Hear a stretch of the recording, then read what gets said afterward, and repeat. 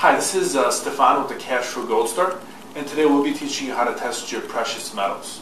So the three big, most common precious metals are platinum, gold, and silver. Okay.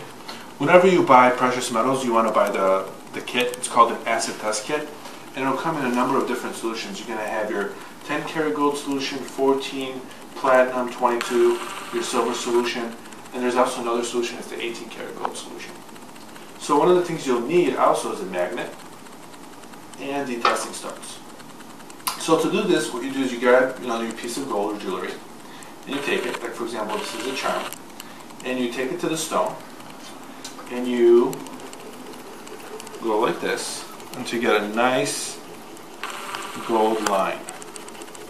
And when your gold line is pretty good, take a look at it, make sure it's fully there. What you're going to do is you're going to take your solution. In this case, we're going to start with the 10 karat gold solution. Most jewelers start with the 10 karat so they can kind of get an idea if it's going to be more than 10 karat or not. In the United States, technically if it's less than 10 karat, you cannot really sell it as gold, or it cannot be considered gold, even though there's gold in it. So all you need to do is just put a little drop on it, and it'll tell you if it's gold or not. So you can see in this case that the acid did not eat away the line. The line is still kind of there. It's completely there. It had a very small reaction, but it wasn't significant. Now we're going to show you what it looks like when it eats it away completely. So this is what it looks like when it eats away completely. If it eats it away completely, it means that it's under that carat amount. So this is the 22 karat gold solution, so we know that this is in no way, shape, or form even close to 22 carats. But we do know it's close to 10 carats because it did not eat the 10 karat away. Now, when you're doing white gold, you're going to have a very similar experience. White gold, even though it's white, it's kind of scratch yellow. It's not going to scratch as yellow gold, obviously, but it will still be pretty yellowy. You want to get a nice line across here. See what the line looks like. And then we'll do the same thing. We'll take the 10 karat solution and we'll put it on there. So, as you can see, it's at least 10 carats. It's right around 10. If we put the 14 on it, the line will disappear. We're going to go ahead and put some 14 on it so you can kind of get an idea. This is the 14 solution. See how the line is how it's being eaten away by the acid right there. Whereas this one is still visible. Go ahead, we'll do this one. We'll do this one too.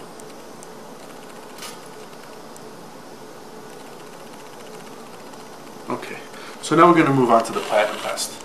Most people don't have platinum. Platinum is very expensive, but the test is the same. So what you do is you take your platinum and you just scratch it.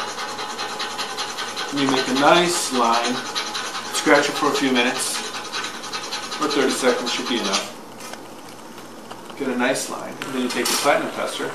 You can also use 18 or the 22 karat gold tester, and I've heard that it's worked. I mean, that's something you can use to try if you don't have the platinum. And as you can see, it's not eating it away at all. It's completely there. You can also know it's platinum by its hardness. Platinum is a very, very hard metal. You're not going to be able to cut into it, even though it scratches pretty easily. Well, the last test is silver. Out of all the tests, this is by far the trickiest one. So the way to test silver is you take the silver solution and you're going to put it right directly on top of the silver item. So like this. So in this case it turns like a reddish color. As you can see, it remains red. You know that it's pure silver, it's real silver. You'd have to look online and look at the directions of your silver test. If it's dark red or light red, the difference between those two is going to be something along the lines of almost 8%. So one is going to be almost 99% silver, the other one's going to be 92.5% silver, which is sterling silver. So now we're going to show you what it looks like if it's not silver. If it's not silver, it's going to turn a bluish color. So you're going to see we're going to put it on a regular quarter. We know this quarter is not silver. And we're going to let that sit there for a couple of minutes so you kind of get an idea of what it looks like. actually move it towards you so you can get an idea. Now, when it comes to silver, make sure you're wearing gloves. It will turn your hands black. It'll look like you've been bruised. Okay, so this is the first way to test gold, platinum, and silver. The second way, which is also very effective, is to take the piece of gold, platinum, or silver and to actually put the solution directly on it. So what we will do in this case is we'll take this ring and we can put we'll put the 10 karat solution, which is right here, and you'll see that there's going to be almost no difference. The reason there's no difference is because the 10 karat solution is not really reacting with the gold. Okay. Now I'm going to put the 22 on it, and you're going to see the difference between the 22.